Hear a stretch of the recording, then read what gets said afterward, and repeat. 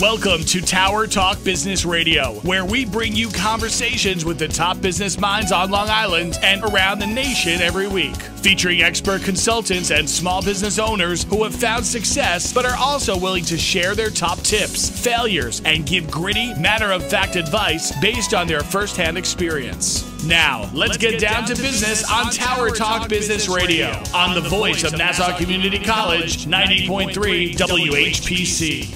Hello and welcome to Tower Talk Business Radio, powered by the Nassau Community College Foundation. My name is Ray Schwetz, AVP of Business Banking at Jovia Financial Credit Union, along with Donyshia Boston-Hill, CEO, keeper of the brand, marketing and digital agency. We're focused on being the premier resource for business and entrepreneurship. We interview the most important leaders in the industry, and we bring you business tools, tips, advice, and services that help you grow your business.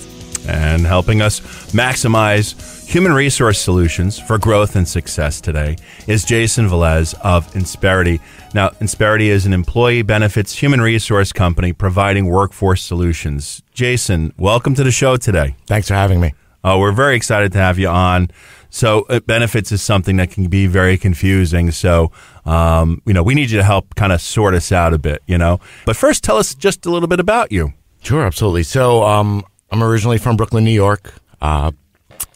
Currently reside in Montville Township in New Jersey. Mm-hmm. My office is in White Plains. Okay. So I'm all over the place. I do a lot of business on the island as well. I have two small children, 5, and my son is soon to be 2 years old. When I'm not spending time with my family, I like to read. The most recent book I read was Winning by Tim Grover, former trainer of Michael Jordan.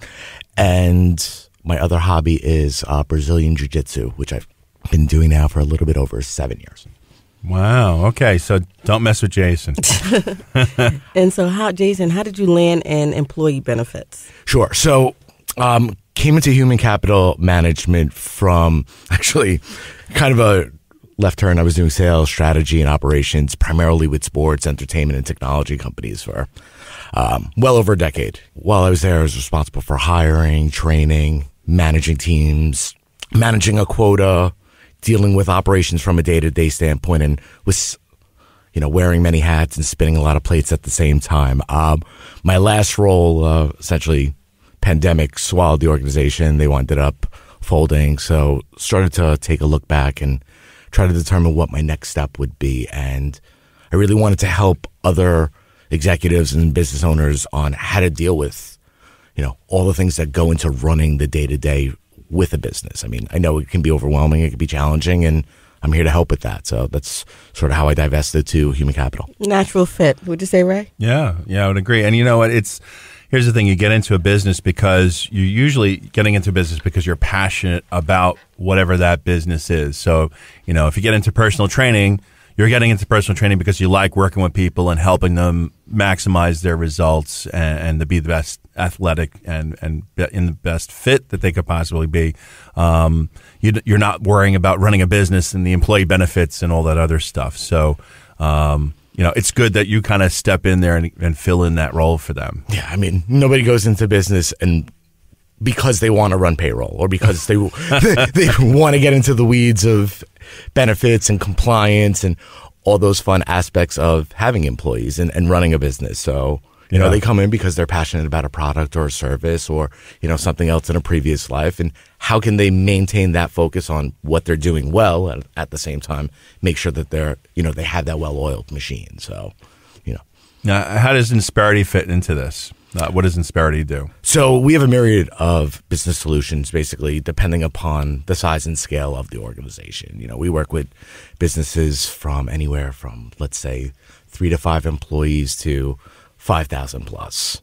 And really, HR as a business strategy really is scalable depending upon where the organization is. Small businesses, they don't have much structure. They really just want something to manage some of the transactional stuff from a day-to-day standpoint, make sure that their I's are dotted, their T's are crossed, and then from there it's how do we scale? How do we grow? How do we take care of our people? How do we make sure that, we're investing in our organization and that structure so that way they can propel forward? And then from there it can go on and on. Let's put it that way. Absolutely. Now, there's a lot of competition in that space. So what what is it exactly that you do that makes you different from, another payroll provider or another provider of employee benefits? What is it? How do you differentiate yourself in that market? Absolutely. Well, I would say first and foremost, just from a mindset standpoint, I mean, our chairman and CEO started out as an entrepreneur. Early 80s, had a few businesses and felt himself just being bogged down with this portion of the business and really saw the need for helping small businesses take care of this portion. So, while we do payroll, we do benefits, we really care about the small business owner and helping them flourish and providing strategy and support to move them as forward as far and as fast as possible. That's really what's important to us. I'd say, we have, again, a lot of different business solutions within this market. I'd say nobody really has the depth or breadth of services which we can provide when it comes to human capital management. And, just on a personal level, I really see myself as an advisor to these businesses within the community. I want to see them grow, granted, while I'm responsible for developing business at the same time, I find myself probably 30 to 40% of the time not doing business with somebody just because I don't think it's a right fit for them, either due to some of the things that they have going on with the business standpoint, or they're not quite ready to move forward in that aspect. So, really try to work with them and meet them where they are. That's great. And so you have workforce acceleration solutions, right? So can you share what that means to a small business owner? Yeah, absolutely. So our workforce acceleration solution is basically tied into the traditional employment space, where you have some semblance of a structure, but you need something to manage payroll and provide some support. I would say it's, the most robust HR and payroll solution in the marketplace. Best of breed from a technology standpoint, and also has a really strong learning management system for those small businesses. Has about 2,700 training videos, and we also provide a support team of professionals to help those businesses to use the tools that are in there to allow them to propel forward on top of the payroll and HR. And just to back up a little bit, because, some folks, especially businesses perhaps that haven't been around for a while or are just starting out, they don't really understand, what is the scope of human capital management, what's involved. So I personally, I know a few just from when you go through your benefits, but take us through, what it involves. Is it health? Is it medical? Is it payroll? Is it, kind of talk about each piece if you don't mind. Sure. From a transactional aspect, every business owner, they need to run payroll. Depending upon the size and scope of the business, they'll most likely provide some sort of healthcare benefits to their employees, insurance services, both from a workers' compensation standpoint as well as, as they get further down the line, life, disability, additional perks to attract people. And those can vary very dramatically. I've seen some organizations where they offer a stipend to do, different things from an entertainment standpoint, so forth. So, that's one part of it. The other part is, making sure that they're in compliance on a federal level, a state level, a city level. I'll give an example of a conversation I had with one client.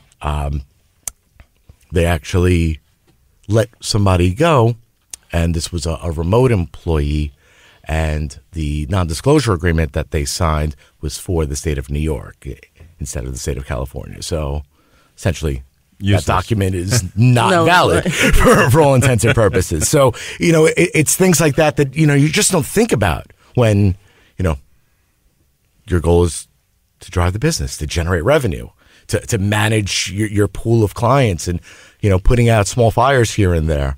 And then on top of it, you have the ever-changing government regulations and ever-evolving, especially, I think what the last 2.5 years have shown us and, how we've had to pivot strategically back and forth. So, those are the things that we really help with. And, we talked on one solution, which is that workforce acceleration. That's like the traditional model. The other one, which I would say is probably our most prominent, is what we call our workforce optimization. That's our co-employment, where we actually take on a lot of the employer-related risks for that business. They basically piggyback on our economies of scale when it comes to running payroll taxes, the healthcare purchasing power, workers' comp, and things like that. So we're managing that portion, dealing with a lot of that, I guess below the line, transactional, foundational aspects of HR. So they really can focus on what do they want to do to move forward from a strategic standpoint. Yeah, it's something my CEO says all the time too. At Jovia, he always says, the most important thing is the staff. And you mentioned a couple of things, and so this is why I think this area of focus of yours is just so important, because number one, you're talking about attracting talent and keeping talent. Sometimes businesses don't realize, our benefits package really ought to be up to snuff, to keep us competitive. And the other part of it is, of course, keeping out of trouble, because you can't be an expert in everything. I often will advise business owners, you don't want to be your own bookkeeper.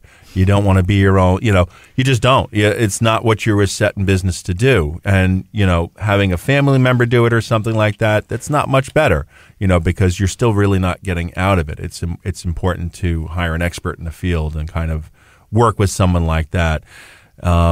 The other piece that you mentioned, so I'd like to delve a little bit into that, is how things went with the pandemic, how you had to pivot, because obviously how businesses operated changed.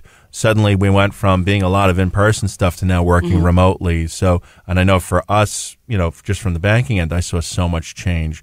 How did you have to change with what your offerings were to kind of accommodate this? I think the biggest thing is the incorporation of remote employees into organizations. I think a lot of businesses were local or by nature initially, but the pandemic has led to a shift where, from a recruiting standpoint, from a training standpoint, you're now bringing in people from all different states. And what does that mean to the organization? And A, how do you hold that person accountable? And B, how do you develop that person? You're not seeing them day to day. In some instances, maybe you lose a little bit of that tribal learning experience. So how do you make up for that? Yeah. And I think that's one of the key things. Yeah, working without walls is so popular these days, and we had to pivot. So it's an opportunity to get the best talent nationally on your team. Correct. But there's a lot of, regulation. A lot of competition also now. A lot of competition, So it really comes down to that investment in your people as well. You could want to hire the best, but are you willing to take care of those people? Because, I think another part of the pandemic has shown that, a lot of people have resigned from roles due to, maybe quality of lifestyle changes that they were looking to make. So how do you accommodate that part as well? You are listening to Tara Talk Business Radio on the voice of Nassau Community College, 90.3 WHPC. I'm Ray Schwetz, along with Donyshia Boston-Hill, and our guest today is Jason Velez of Insperity. So what is the most common misconception about what you do? Because what you do touches so many things, I'm sure people get a lot of it wrong. So let's get that out of their way. Sure. I would say two main misconceptions. One, that we do payroll. Mm-hmm. And two, that we do benefits. Now, they're both aspects of our offerings in many instances, but that's not what we do. At our core, we are an HR-first company. Now, we provide tools for employers to take care of their people, which include those aspects, but I'm not a health insurance broker. I'm not an expert. I have a general understanding of it. What I would say is enough to be dangerous. At the same time, I lean on experts in the field, other healthcare advisors, brokers, contacts within our provider networks, to find out answers. Because again, I'm not an expert when it comes to that. Same thing with payroll. We have specialists with that aspect of the business, because I'm talking to them about managing their risk and productivity when I think about it from a day-to-day standpoint. Mm-hmm. Now, a lot of it has to do with that overall vendor infrastructure, but how does that tie into their end goals, I should say.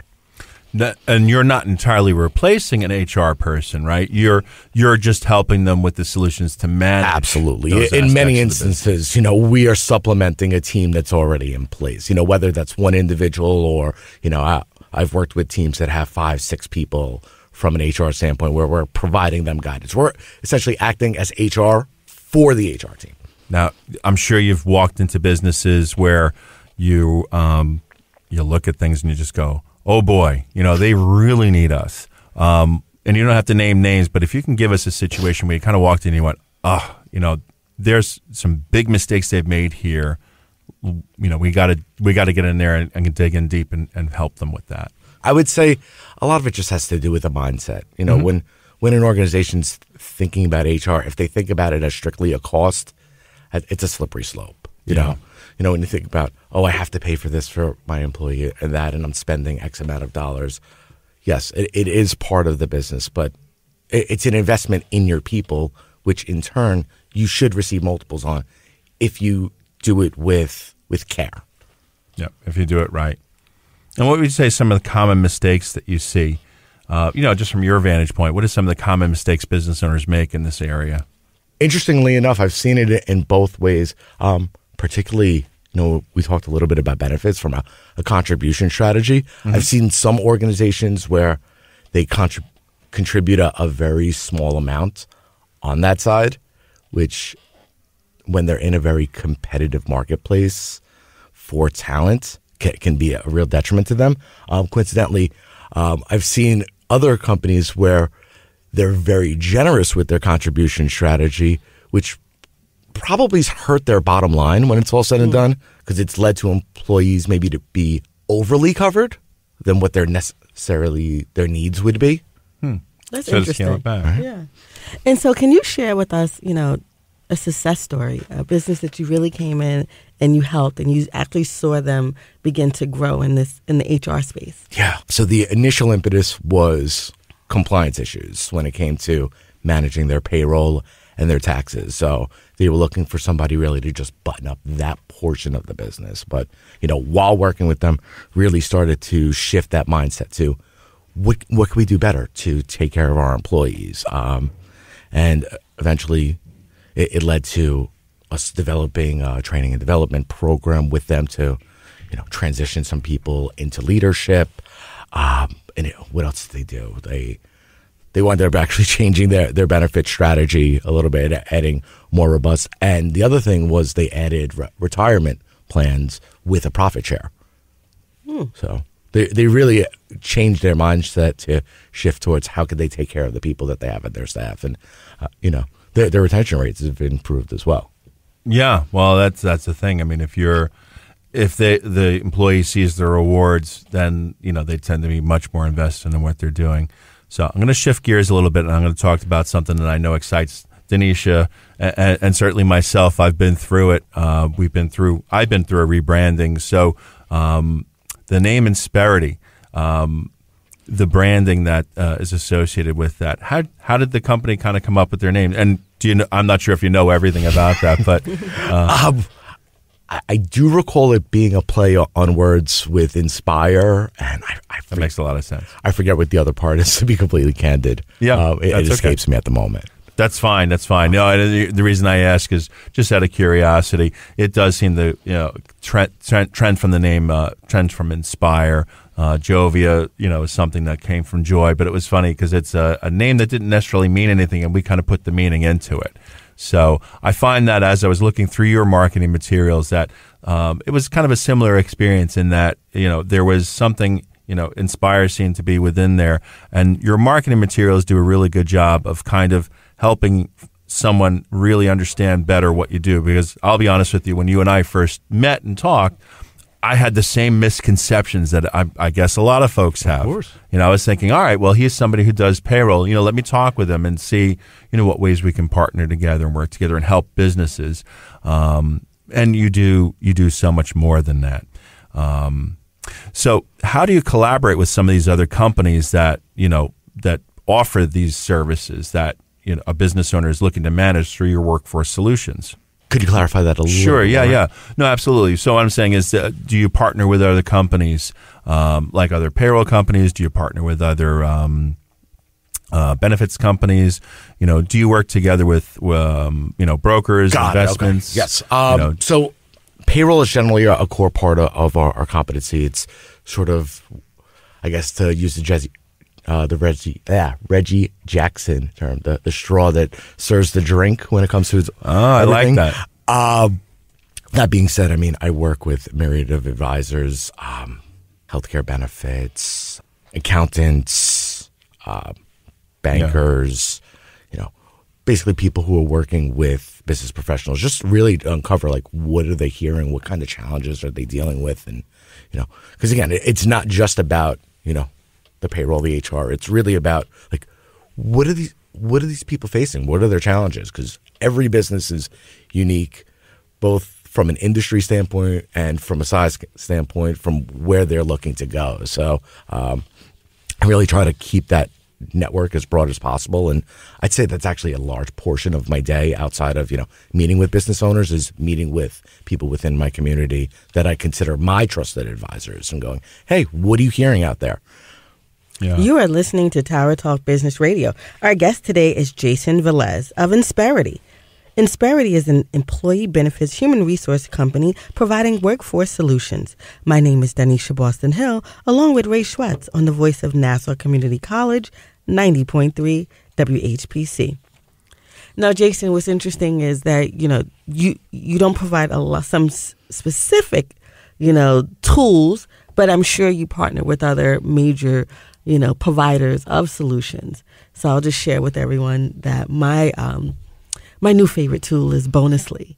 So it's a morale tool that you really just, if Ray came up with a great idea today, I'm going to bonus you some points. And then you can secure, gifts and trips and all these great things, right? So I love that tool. So are there any tools or that you're working with that really changes in organizations? We actually have something similar like that. Culture. So it's funny that you mention it. Ours is tied into Perks at Work, but you could assign points to people, for instant gratification for great work. Hey, you did a great job. Here's, $100 towards whatever and so forth. And then there's all different types of discount offers. If you want to take the kids to Great Adventure or Splish Splash or, something along those lines, there's a lot of options in there. So absolutely. And I think that really helps them around. Absolutely. Right? And also I think it adds a level of, that you care about that person outside of what they're doing from a day to day, where it's, take this and do something else, take care of your family,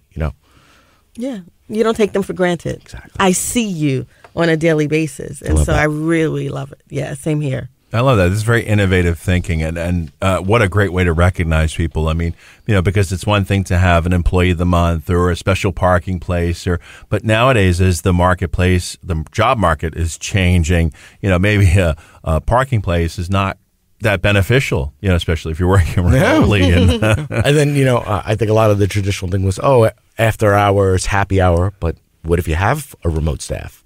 How do you accommodate those people? I mean, I've seen virtual happy hours. I've seen gift cards given. One company I thought was really cool where they gave each person a stipend, but they had to use it on an activity with a coworker. Nice. So then you have to think about okay, what does this person want to do? Maybe they're a Zach Brown band and let's go to a concert. Yeah, that's pretty fantastic. Cool, right? Great way to build that continuity with the team as well and really develop that culture. Now, without giving away any industry secrets, are there any things kind of on the horizon for you and for Insperity that you're developing that might be new to the marketplace or might just be an enhancement of a current offering that you have? What's coming up next for you and the company? I know we touched on the workforce acceleration, and that's something that's really become a core part of our mission to help companies with traditional employment solutions. So they are continually developing that technology and adding additional solutions to those businesses and to sort of mirror a lot of the things that we handle on the co-employment or PEO's side with our workforce optimization. So that's our plan over the next 5 years to really build out that portion of the business. Gotcha. You do a lot of networking. And that's how we met, of course. And I know you said that you look to partner with business advisors.